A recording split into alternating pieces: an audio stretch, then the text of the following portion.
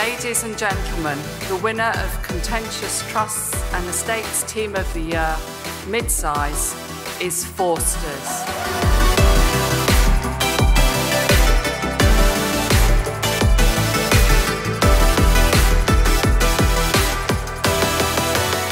Forsters, and we have won the Contentious Trust and Estates Team of the Year Midsize firm.